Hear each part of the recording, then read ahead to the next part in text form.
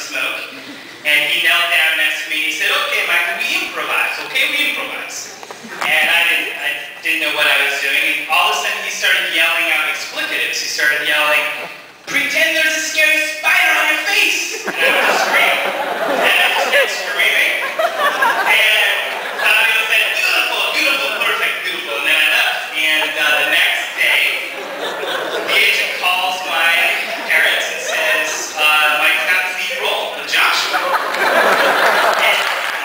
And they send the script to my dad. And my dad's he's very, very conservative. And he starts flipping through the script, and I just kind of see his brows kind of furrow. And he finishes the script and says, I don't know, Michael, this is a really strange movie. And that's how I got started.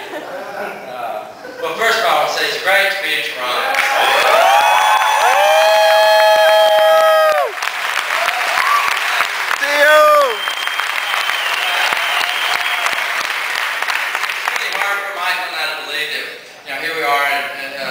Outside the United States, this is our 22nd screening, and actually we had one in Birmingham, England earlier this year, but yeah. First time in Canada. I have to say, Trollton loves it. Absolutely.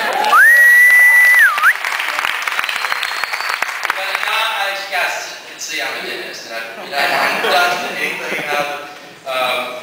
This was just so outside the box for me to do this thing. And, back in '89 when this was shot, one of my friends was.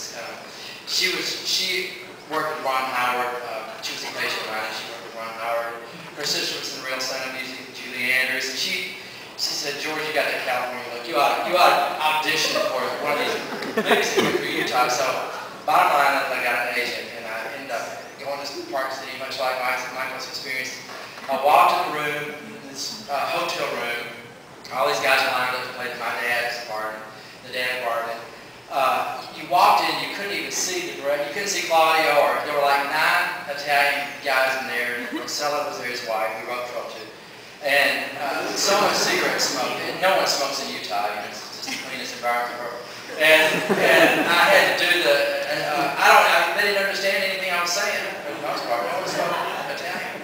So they liked my energy, and I got the part. And I remember I had to take 3 weeks off my dental practice. It was just wild. And I did go back and practice a few times in between this shot, but the movie took about 3 to 4 weeks to make. I had paid $1,500. It was a non-SAG movie. And look what's happened.